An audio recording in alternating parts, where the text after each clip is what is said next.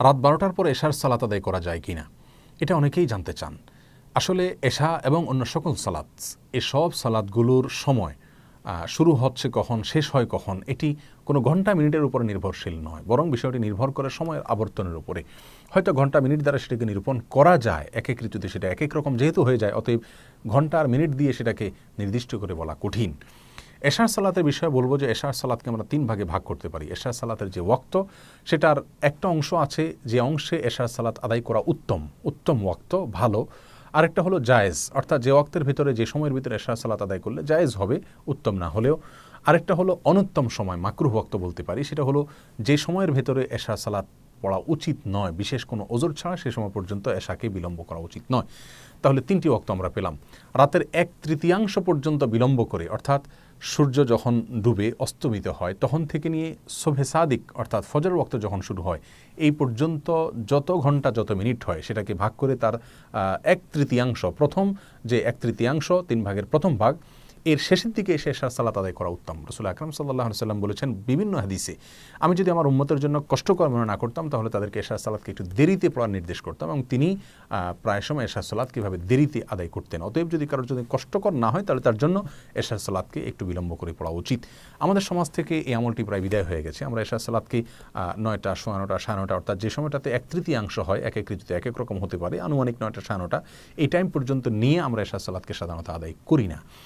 আর এই 1/3 পর্যন্ত দেরি করে যদি আমরা এশা সালাত আদায় করতাম তাহলে সেক্ষেত্রে এশার পরে আর খাওয়া দাওয়ার প্রয়োজন হতো না, আড্ডাবাজি করার প্রয়োজন হতো না, গাল গল্প করার যে সমস্যা আমরা দেখি আজকে সেটা থাকতো না।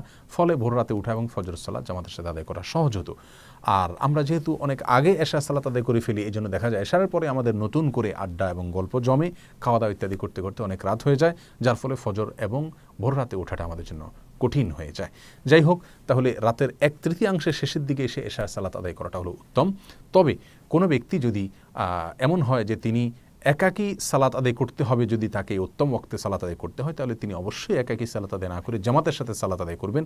যেহেতু বেশিরভাগ মসজিদগুলোতে জামাতে এশার সালাত আদায় হয়ে থাকে, সেক্ষেত্রে 1/3 পর্যন্ত বিলম্ব করা হয় না, শুরুর দিকেই সালাত আদায় করা হয়, বিধায় জামাতে সালাত আদায় করাটা তার জন্য বেশি গুরুত্বপূর্ণ ওই উত্তম ওয়াক্তের উপরে আমল করার চাইতে।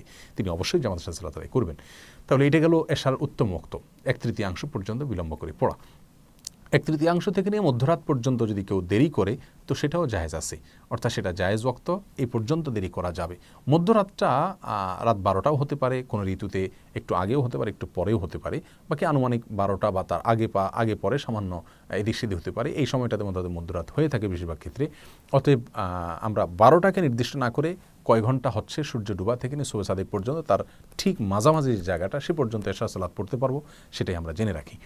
এগুলো এশার সালাতের জায়েজ ওয়াক্ত।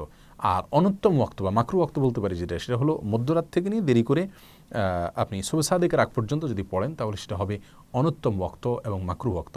যদি কোনো ব্যক্তি বিশেষ কোনো ওজরের কারণে, বিশেষ কোনো সমস্যায় পড়ে গিয়ে যদি মধ্যরাতের পরে পড়েন তাহলে ইনশাল্লাহ তিনি ভৎসনার উপযোগী হবেন না, বরং তার সালাত সঠিকভাবে হয়ে যাবে এবং তিনি অনুত্তম করছেন সেটা বলা যাবে না, কারণ তিনি ওজরের শিকার হয়েছেন বা কোনো সমস্যার শিকার হয়েছেন, অতএব তার জন্য জায়েজ আছে। কিন্তু যদি কোনো ওজর ছাড়া অলসতা করে বিলম্ব করেন এবং সেটা বিলম্ব করতে করতে মধ্যরাতের পরে চলে যায়, শোভে সাদিকের আগ পর্যন্ত এই সময়ের ভিতরে শেষ তৃতীয়াংশের ভিতরে যদি তিনি করেন তাহলে সেক্ষেত্রে অনুত্তম হবে, মাকরু হবে।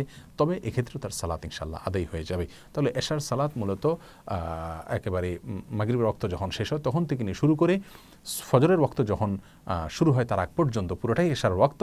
তবে প্রথম 3 ভাগের প্রথম ভাগে করা উত্তম, আর মধ্যভাগ পর্যন্ত করা জায়েজ, আর তারপরে করা হলো অনুত্তম। অবশ্য নিরুপায় ব্যক্তি হলে তার জন্য শেষ ভাগেও করা জায়েজ আছে।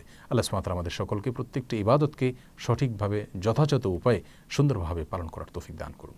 জাযাকুমুল্লাহু খায়রা। আসসালামু আলাইকুম ওয়া রাহমাতুল্লাহি ওয়া বারাকাতুহু।